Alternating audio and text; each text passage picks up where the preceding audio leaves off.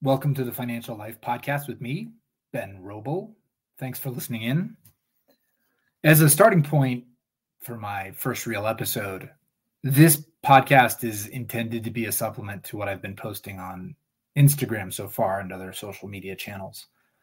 This channel, this medium, is better built to dig into the details and nuances of some of the topics we cover. Hopefully, we'll be able to expand this into something else, something larger as we go. But for now, that's going to be the intent.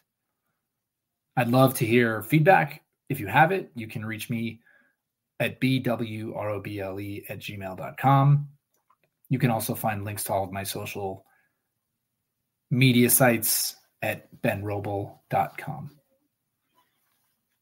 The first week of posts that I did on Instagram focused on the top 5 questions that I used to get in first meetings. Now, these aren't the right questions. These aren't the best questions. These were the most common, relevant questions. And number 5 was, what do you think is going to happen in the market? So first of all, I think it's important to determine what we mean by the market. There are stock markets, bond markets, options markets, commodities markets, currencies markets. What most people mean is the stock market. What most people mean is some sort of, what do you think the Federal Reserve is going to do that will impact the stock market and maybe the bond market? What most people are asking is, what do you think about the economy?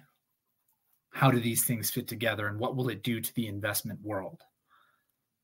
To me, this is a question people have sort of been taught to ask.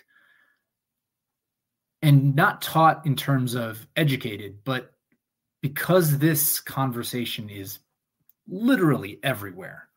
The internet, television, newspapers, magazines, podcasts, you name it. The conversation about the financial world is happening all around us. And so this is a topic that people think they need to have an opinion about. And at the same time, there are already thousands of voices doing this. Every single day, hundreds of people parade themselves across Bloomberg, CNBC, talk radio to discuss and go into more detail about their views on, quote, the market. It's important to remember that many of these people say contradictory things to each other. And if you mix them all together, you would find yourself probably more confused than enlightened. And it's also important to remember that sometimes people do this with ulterior motives. Somebody could make an investment, go on to CNBC and talk about that investment in the hopes of driving people toward it by making it sound more valuable. That doesn't mean they've done anything wrong, but it does mean they are, quote, talking their book is what they call it in the financial world. For those of us who are investors, and I think about that word in the way that Warren Buffett thinks about that word, you're putting together a bunch of capital inside a plan of some kind to achieve some goals out into the future. This conversation is not as important as you think it is. And the reason is that you're going to be invested for a series of years.